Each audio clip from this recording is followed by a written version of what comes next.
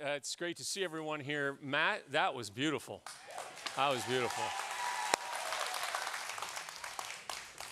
Hey, I'm glad you're here today, and I love this church. I love the compassion of this church. We're in this series called Journey Towards Compassion, and we're learning what compassion looks like for our neighbor, for those in our community, those around the world, and even those in our own families. And so just thank you. I want to give you some, anyone like good news today? Let me give you some good news. God told Jeremiah this. God told Jeremiah something about Jeremiah that is true about you and I. So I want you to take this very personal this morning, all right? Very personal. God said to Jeremiah, and he says to you and I today, and the key to this is you have to believe it. He says, before I made you in your mother's womb, I chose you. Do you believe that? That God chose you. Before you were born, this blows me away. Before you were born, I set you apart for a special work. When you cross the line of faith and say, I'm going to be a follower of Jesus, and we're all doing the best we know how, and we're all on this journey, the reality is as soon as we do that, God has set us apart for something beyond just ourselves. And there's no greater feeling than the feeling of being used by God to make a difference. Have you ever experienced that? Where you've done something and maybe it's just humbly or you just helped someone, but there's that feeling because God has set us apart to make a difference in our world. Jesus said it's more blessed to give than to receive. And it really is. There's something about when we put our lives out there. It's the key to mental health, experts say. There's nothing that feels better or is more important than helping someone else. But to even top that, I think there's nothing better. There's nothing better or more important than helping someone find God. Now that is a cool feeling because you can't take that away. A couple weeks ago, I saw an old friend. His name's Tim, and Tim, really smart guy. He's a contractor, but he went through a really dark time in his life. He was kind of a self-made man. And he started drinking too much. He got into drugs, got into these addictions. He lost his job. He ultimately became homeless. And when he became homeless, he was mad at God. He was mad at everyone. And someone invited him through the doors of the church that I was at.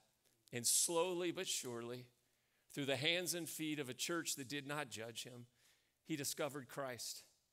And today he has a job, he has shelter, and he is mentoring men who are coming out of prison, helping them not only get work, but mentoring them in their walk with Christ. It's so cool. And Tim looked at me a few weeks ago and he said, Ken, I don't think I would have found Christ without your church. That's what the church is about. That's what this church is about. Wouldn't it be great if just hundreds and hundreds in this Roseville community said, I don't know if I would have known Jesus except for Life Community Church. I want to ask this question today. This will be in your small groups when you meet in your small groups this week. And the question is, who helped you find God? Who helped you find God? Think about that. And if you know who helped you, make sure that person knows that you're thankful. Write them a letter. Make a phone call if we do that these days. Text them, whatever we do.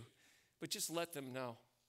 I grew up in church, and it was a pretty legalistic church, and I went off to college, and I was kind of confused about my faith, and I knew I was a Christian, but I also felt like, there's a big world out there, and I went to a college that had a lot of different religions involved, and so I had a crisis of faith.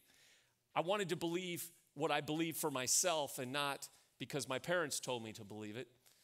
So I read a book called The Ragamuffin Gospel by Brennan Manning. It changed my life because he introduced me to grace. It wasn't about what I did. It was about what Christ did for me on the cross. It's about grace. It's about a relationship with Jesus. Changed my life.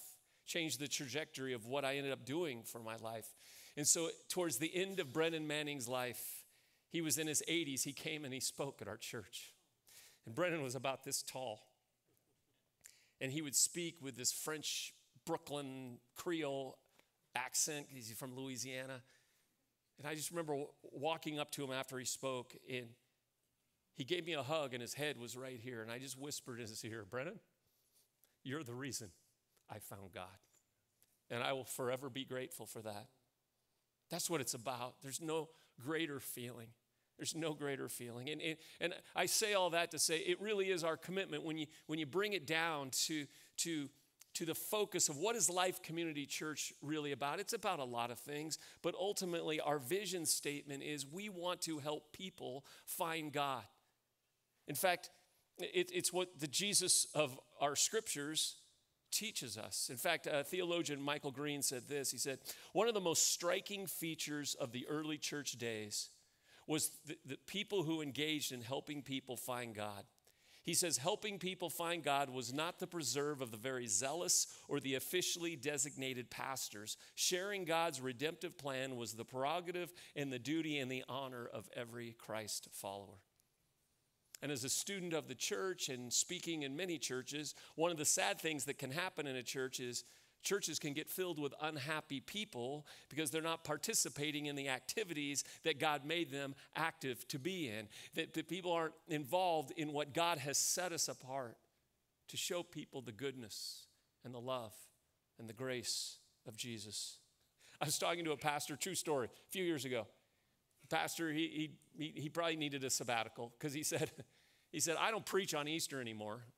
I'm like, whoa, Easter, that's where everybody comes. He says, I don't preach, I don't bother. They don't come back the next week anyway. I wanted to say a lot of things at that one, like maybe improve your speaking. I don't know. It's what it was. We have the greatest message in the world. Now, the key is not to muddy it up. Paul said this in 2 Corinthians, this is the message.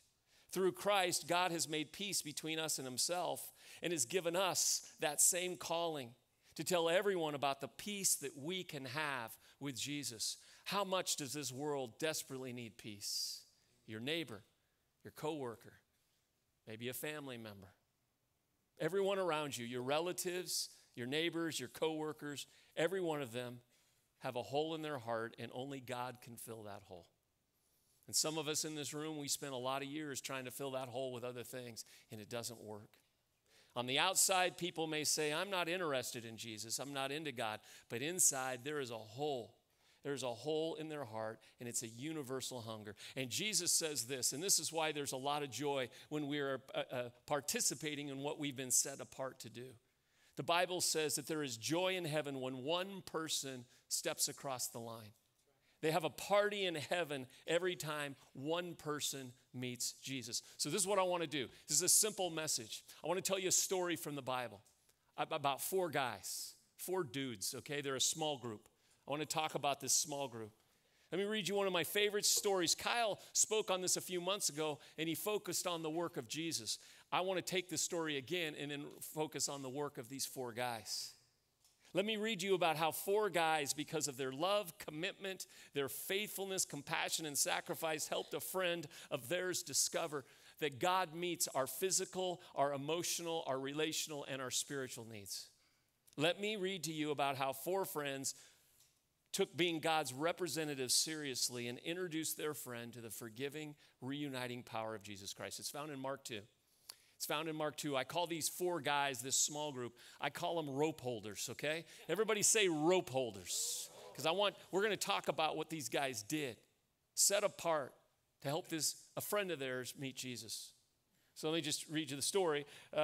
It's a great story. Several days later, Jesus returned to Capernaum, and the news of his arrival spread quickly through the city. So you just have to picture this now. Soon the house where he was staying. Now imagine Jesus is staying at someone's house. Imagine if this was your house. The house where he was staying was so packed with visitors that there wasn't room for a single person more, not even outside the door. And he's preaching the word. So it's just packed on the inside, packed on the outside. And Jesus is preaching the word, which he would do, which was the Old Testament. So I'm sure Jesus, who loved the prophets, was teaching about walk humbly with your God, love mercy, do justice. He's talking about what the prophets were about redemption and about justice. So he's preaching this. And it says 4 men arrived carrying a paralyzed man on a stretcher. 4 guys carrying a guy on a stretcher. He's paralyzed. Now they had to look up and they see there's no room. You can't even see the door. It's so packed. It's full inside. It's full outside. And it says they couldn't get to Jesus through the crowd, so they dug. I love this story. They dug through the clay roof above his head. Now I'm really thinking about the guy that let Jesus stay at his house. They dug through the clay roof above his head and lowered the sick man on his stretcher right down in front of Jesus. And I love this. I love it says when Jesus saw how strongly they believed, the four guys, this small group of men, they believed that if they could get their friend to Jesus, things would change. When he saw how strongly they believed that he would help, Jesus said to the sick man, "Son, your sins are forgiven."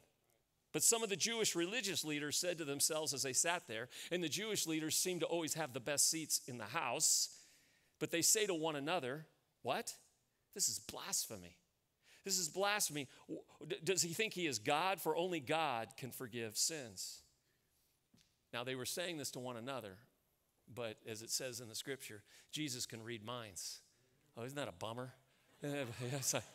I'm going to think about this and leave Jesus out of it. Now, Jesus can read minds. So it says, Jesus could read their minds, and he said to them at once, "Why does this bother you?" Now, that must have shocked them. Like, what? We weren't saying anything. What?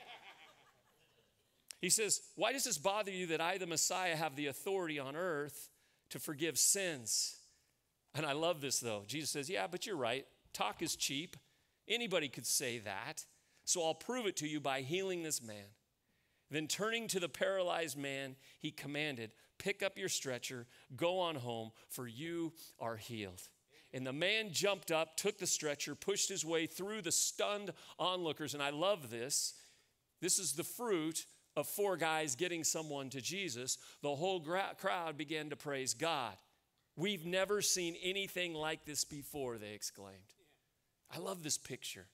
I love this picture of four guys getting someone to Jesus. And because of that, God is praised and people are blown away. I want to talk today real quickly. I want you to write these things down. This is real practical. I want to talk about four things these rope holders were committed to. These four guys in a small group, they were committed to four things that I think if we live this out as a church and as individuals, I think some powerful things can happen, and the community around us will praise God because they will see God's goodness. Four things these rope holders were committed to. The first one was this. They had a gripping vision. That's the first one. They had a gripping vision. God always starts with a vision. Nothing happens without vision. When God wants to work in your life, he always starts by giving you a vision about yourself, about what he wants you to do, about the impact he's going to use your life because he has set you apart. Remember, he has set you apart. So God starts with a vision. There's many examples of this in the Bible. God gave Noah a vision to build an ark. God gave Abraham a vision of being the father of a great nation. God gave Joseph a vision of being a leader who would save his people. God gave Nehemiah a vision of building a wall around Jerusalem. God gave David a dream of building the temple. Nothing happens, and nothing serious and effective happens without a vision for our lives. Nothing happens. Jesus came to this earth, and he says, I got to be really clear what my vision, why I'm here, because everybody was trying to define why he was here. So he goes to the synagogue, and he brings out the scrolls. Wes Stafford talked about this in the movie we saw a few weeks ago, and he opens up Isaiah 61. And Jesus says, this is the vision. This is why I'm here. People will try to redefine why I'm here and why I came, but this is it. He says, the Spirit of the Lord is on me because he has anointed me to proclaim good news to the poor. He has sent me to proclaim freedom for the prisoners and recovery of sight for the blind, to set the oppressed free, to proclaim the year of the Lord's favor. Jesus came to set captives free. He came to not judge. He didn't come to condemn, but he came to save. And these rope holders had a gripping vision that this man needed Jesus. They said, he's paralyzed. We got to get him to Jesus. Friends, at Life Community Church, my prayer is that we would continue to have a gripping vision that people need Jesus. They need his redemption. They need eternal life. They need his joy and the peace. They need Jesus. And the challenge here in our culture is the average church in America is less than 90 people now and shrinking. Over 50% of churches in America will not see one person come to Christ this year. Over 50%. Not one baptism. That's why, as Kyle talked about, we're fired up about baptism, not just about numbers, but because of what that represents. It represents somebody meeting Jesus, and it changes everything. And I believe that people in general believe that it would be a good idea for people to come to Jesus, but too many in the church world do not have this gripping vision. That's why Proverbs says, where there is no vision, people perish. So these guys started. They started with this gripping vision. Imagine churches just with this overriding gripping vision. I gotta get my neighbor. I gotta get my relative. I gotta get people to Jesus. Shane Claiborne says this. He says, if we lose the young generation of people in the church, he says, this is pretty straightforward. He says, if we lose the young generation in the church, it's not because we didn't entertain them. It's because we didn't dare them to do something radical with the gripping vision to reach people for Jesus Christ. Friends, we do not accidentally help people find God. We have to lean into this. This isn't about guilt. This is about this series of leaning into this compassion. And I love these four guys because they had a gripping vision. The second thing they had was this. Write this down. They had a selfless unity. This is where it gets a little comical. They had a selfless unity. Picture these guys. They have got this gripping vision. We got to get this guy to Jesus. He's on the stretcher. They show up, and there's no room in the inn. I mean, it's packed on the outside. It's packed on the inside. And so now there's four guys that have to agree. That's a lot of work, four guys who have to agree on something. How do we get this guy to Jesus? Now, I don't know if all four guys agreed it was a good idea to go through the roof. Maybe one guy said, maybe there's a back door. Maybe there's some windows on the side. Whatever it was, they had to finally get to the place where they had to agree to disagree and say, we're going to have some unity here. So because our vision is so gripping, we got to get this guy to Jesus. And that's why Paul said this in Philippians, make me truly happy by loving each other and agreeing wholeheartedly with each other, working together with one heart, mind, and purpose. I was speaking at a church in LaGrange, Georgia, which is about an hour south of Atlanta, and I was with a pastor, and we're driving through the city, and he says, there's 10 Methodist churches in this city. It's a small city. 10 Methodists. He says, it started with one, and about every 3 or 4 years, they split because they don't get along, and now they have 10. And the sad part of that is they now don't have the resources because nobody talks to one another. If you were to combine those 10, they would have the time and the talents and the resources to do a lot of good for their community, but now they're isolated. See, I think the biggest privilege of being a Christian is not getting our ears tickled or getting our own way. It's being able to serve people and show people the way to eternal life through Christ.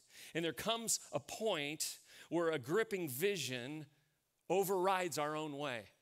Now, if you forget everything else today, but you still have to pay attention to the rest of the message. But if you could just write this down.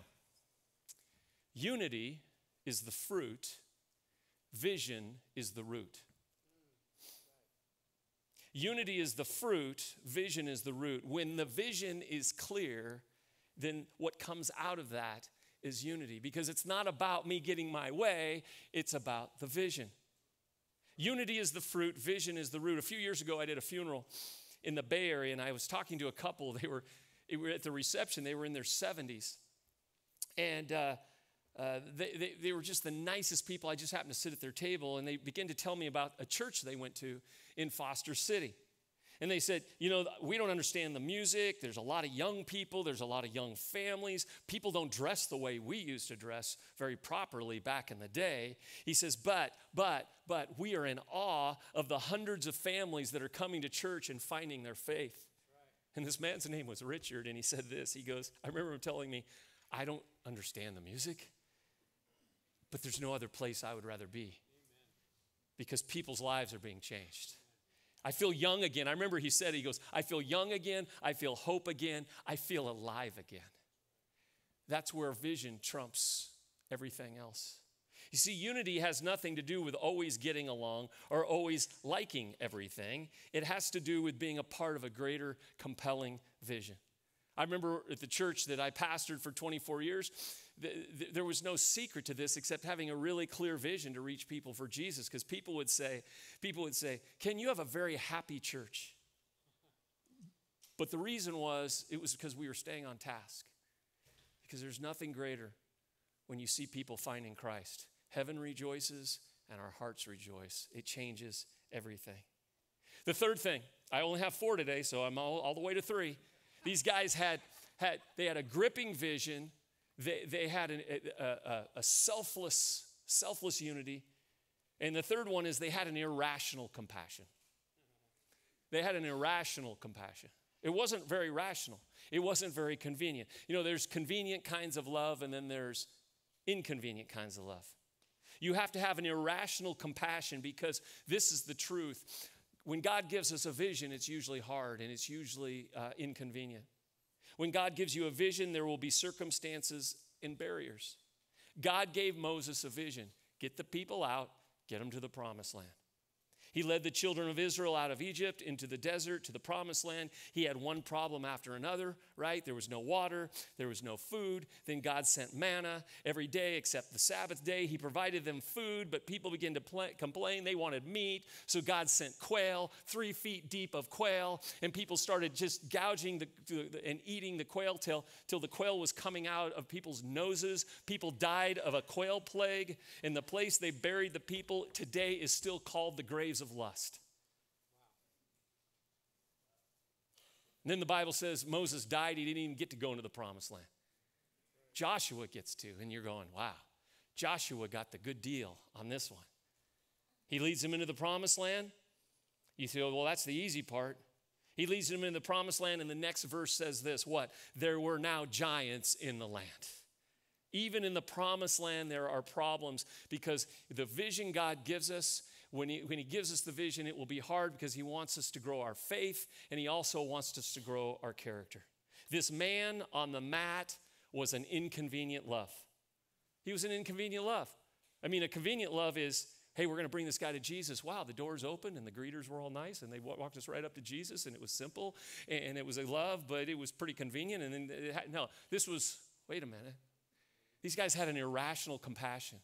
Because they had a gripping vision and a selfless unity, they said, whatever it takes to get this guy here. Last week at the lunch after services for Safe Harbor, which is an organization we're working with to wrap our arms around foster families and foster kids to just love them in practical ways. We had over 50 people show up to that lunch from this church. And I love Kathy Hamilton, the executive director. She talked about fostering and about this whole vision that we have. And she just said it right up front. She goes, this is hard. This is hard. I'm not going to sugarcoat it. This is really hard. But then she said a great line. She said, but the rewards outlast the hard times.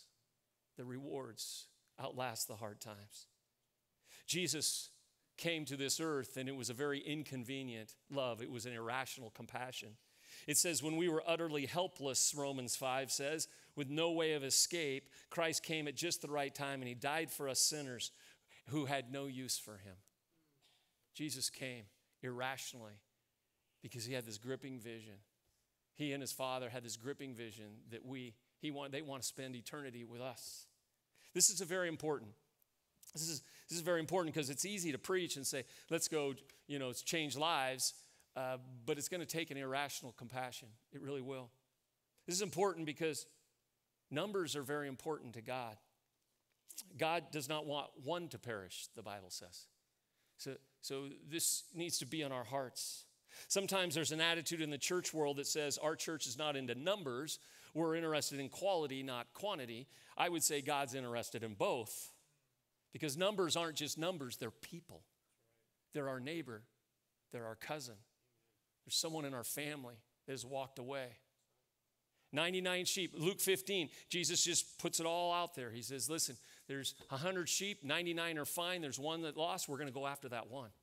We're going to use our time, resources to go after the one. There's 10 coins, 9 are okay, but 1 gets lost. We're going after the 1. There's 2 brothers, 1's gone. We're going to pray, and we're going to welcome him back. And when he comes back, we're going to throw a party for him. So it's an irrational compassion these guys have. Because it would have been easy to get halfway there, look, and say, with this guy on the mat, oh, that's a little too inconvenient. And they could have said some other time. Number 4. All right? So let's go over the first one. The first one is what? Gripping vision. Number 2? Selfless unity. Number 3? An irrational compassion. And I love this last one. Number 4, they participated in, this is the word, in a useful sacrifice. A useful sacrifice. Because there are a lot of useless sacrifices in our world. Now stay with me on this. Let's say my wife goes away for the weekend and I decide, I love her so much, I'm going to sacrifice for her. And while she's gone, I decide I'm not going to watch any sports while she's gone. I'm not going to eat my favorite foods while she's gone. I'm not going to listen to my favorite music when I'm gone. And I'm just miserable sacrificing all this stuff. But it's for her. And she comes back and I said, honey, I did a lot of sacrificing for you. And she asked me what, and I tell her what, and she says, who cares? Who cares? Those were useless sacrifices. Now, if my wife went away, I could have done some useful sacrifices. I could have cleaned the house, detailed the house, mowed the lawn, did some house projects that have needed to be done for years. Now imagine her coming home and I tell her all of that I did. She would have said, now those were useful sacrifices. Might even have been some romance involved after that. I don't know. Let's move on. All right, okay. That was, I'll move on. I did it anyway. Imagine the guys saying this. Imagine the guys saying this. The 4 guys, the 4 rope holders. We fasted that you would meet Jesus. We prayed and we sang songs. And we actually did a study about how Jesus could help you. Now, there's nothing wrong with any of those things. But that's not what the guy needed. The guy needed to get to Jesus. These guys gave a useful sacrifice. They gave it because of this gripping vision and this unity that they decided to say, we're going to be selfless on this and this irrational compassion. They did something that was useful. And you know this, that my favorite chapter in the Bible is Isaiah 58 because the chapter starts with Israel doing all of these sacrifices that are useless and God's not hearing them. And they're frustrated that God's not hearing them and not blessing them. And they're doing all these religious gyrations. And God just says, it doesn't matter. And then he says this in Isaiah 58. I love this. The kind of sacrifices I want is that you stop oppressing those who work for you and treat them fairly and give them what they earn. I want you to share your food with the hungry and bring right into your own homes those who are helpless. The Bible never says build a shelter. It says invite them into your own homes. Oh, that's a whole other topic. I'll keep moving on. All right. He says, I want you to share your food with the hungry and bring right into your own homes those who are helpless, poor, and destitute. Clothe those who are cold and don't hide. This is the hardest part of this sacrifice. And don't hide from relatives who need your help. God, I was with you till that point. But then here's the promise of these useful sacrifices. God was just saying, I don't need you just going through religious gyrations while there's people out there in need, and there's people that need forgiving and loving and accepting. So he says, but if you do these things, those are useful sacrifices, and God will shed his own glorious light upon you. This is what it looks like to be blessed. He'll heal you. Your godliness will lead you forward. Goodness will be a shield before you, and the glory of the Lord will protect you from behind. Then when you call, the Lord will answer, yes, I am here. He will quickly reply. I love what Bono says. He says, stop asking God to bless what you're doing. Find out what God's doing. It's already blessed. So when you look at Matthew 25 and you see when I was hungry and when I was thirsty, when I was in prison, when I was sick, when I was naked. When you get involved in helping people find Jesus, That's where Jesus is at. Well, I could go on and on and on, but I'm not going to, and you're grateful for that. But let me close with a few thoughts about helping people find God, because that's what we're really set apart. That's why the church exists. That's where the blessings come. There's a story in the Bible where Jesus is on the seashore again, and he's preaching to the crowds that gathered around him. And as he's walking up the beach, he sees Levi, who is a tax collector. And tax collectors, they were miserable people, empty traders. No one liked them. And Jesus looked at him and said, "Come with me. Come be my disciple." And Levi just jumped up and followed him. And you know what? Levi thought, if I can find Jesus, others can find Jesus. So he did something very creative. He didn't invite people to the synagogue because he probably hadn't been there in a while. He threw a party at his house. It says that night, Levi invited his fellow tax collectors and many other notorious sinners, notorious sinners, to be his dinner guests so that they could meet Jesus and his disciples. And again, in all these stories, these religious guys keep showing up. It says, but when some of the religious leaders saw him eating with these men of ill repute, they said to the disciples, "How can you stand to eat with such scum?" When Jesus heard this, here it is. He said, "Healthy people don't need a doctor. Sick people do." He says these powerful words, "I have come to call not those who think they are righteous, but those who know they are sinners." August 9th, 1993. At the USC Medical Center, a disturbed Sophia White walked into the hospital with a gun. And she began pointing and threatening to shoot. And nurse Joanne Black walked up to Sophia while Sophia had the gun in her hand. And she hugged her. And she hugged her until Sophia started crying and she dropped the gun. Later, the news interviewed her, and all Joanne said was, "Listen, I saw a sick person and I had to take care of her." There is not a person who has been born about whom God does not say, "I want that one. I set that one apart. That one is mine. I thought of that one." The exciting part is God has given us the message of this peace, to this gripping vision to introduce people to Jesus. There's a lot of work to do, but the harvest is ripe. 7% of Californians go to church, friends. 7%. So we just to go out and be God's light. Will you please just pray about this? Will you be a rope holder? So I love Kyle preaches small groups because we can't do it alone. I tried to picture one guy getting this guy on the mat to Jesus. It wouldn't have worked. Took four. Took four, not even three. You let one side of that, as they're lowering it down, and that would have been a mess. Takes a village. It takes all of us together. I pray for this church. Will we live with a gripping vision, a selfless unity, an irrational compassion, and a useful sacrifice in our own lives? It looks different for each of us. How much time do I have left? Is that the right thing? 1:40? About an hour? Yeah, no.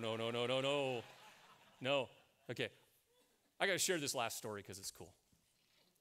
Who helped you find God? You're going to talk about that in your small groups. I got 3 names: Marge Moon, Claudia Fryer, Lawana Fulton. Those 3 ladies were my Sunday school teachers. I'll never forget their names. I'll never forget their irrational compassion for me because I was always the one talking and being asked to leave class, but they kept loving me. But I got to tell you a cool thing in less than a minute. Lawana Fulton was my 4th grade teacher. And I was a 4th grade, thought I was a pretty cool dude in 4th grade. It was the 70s. I had the big collars and everything. But she said this. She said, "Listen, we're going to do a contest." This is 4th grade Sunday school. "In a few weeks," she says, "I want you to invite all your friends at school that don't go to church. And we're going to have a big party here, but then I'm going to tell them about Jesus. And there's a contest winner, and the winner gets to go to an Oakland A's game." So I won. I don't know if I had a gripping vision for my friends being lost. It was a gripping vision. I wanted to go to an A's game, but I got 8 friends to come.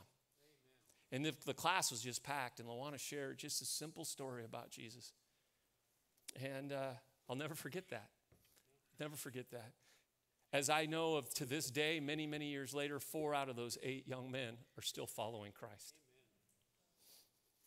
Doesn't get any better than this, friends. Let's pray.